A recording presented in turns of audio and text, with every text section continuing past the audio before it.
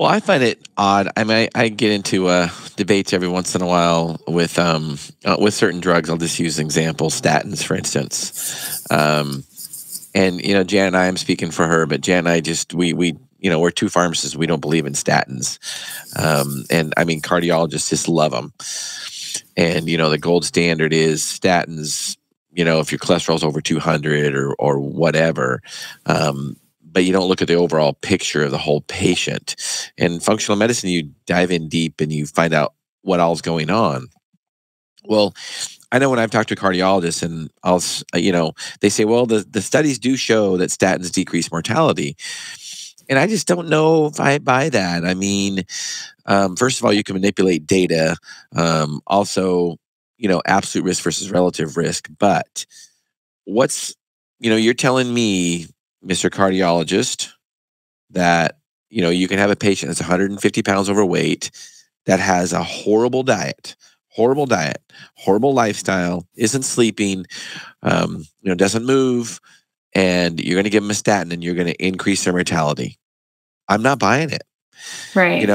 And then you tell them that lifestyle changes are important, and they say, well, that's not what the studies show. The studies show that statin is the most important. It's like, seriously, it's like, how do you explain that to somebody? I mean, how do you get that through their mind that, pharmaceuticals are not the answer?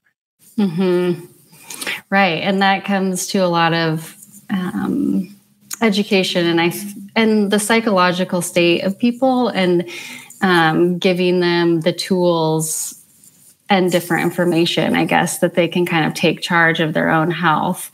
I give the same talk to patients about bioidentical hormones and, the data from the Women's Health Initiative and different, true risks versus, but also being able to provide really great things, obviously with hormone replacement, so it's difficult because you're up against very big messages and studies, and just kind of that push of an education and information. So it's really giving people, a bigger point of view and perspective. But I just find, and I'm lucky that, people often are searching for an alternative approach. And so I'm able to really work with them on that. And there are, some providers that are definitely more open-minded than others. But we can all agree that, and it might not show up in like medicine treatment, but that lifestyle is so important, and it's really the foundation of health. So what are your thoughts when a healthcare professional says, oh, patients don't want to change their lifestyle, they just want to take a medication and then they'll be fine? What's your response to that? There's no one size fits all. And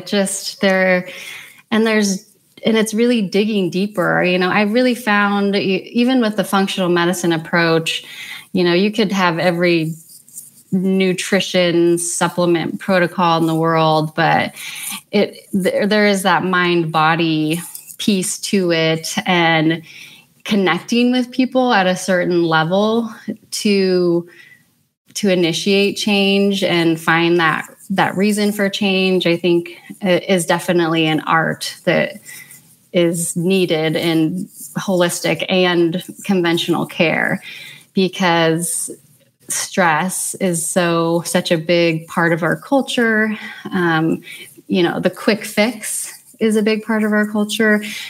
Comforts, we're learning now, longevity, sauna, cold therapy, fasting, like all these extreme things are making us better because we're used to being in, heat and air conditioning and eating, having food access, a lot of people. And so being able to push people outside their comfort zones and really create a balance to feel better.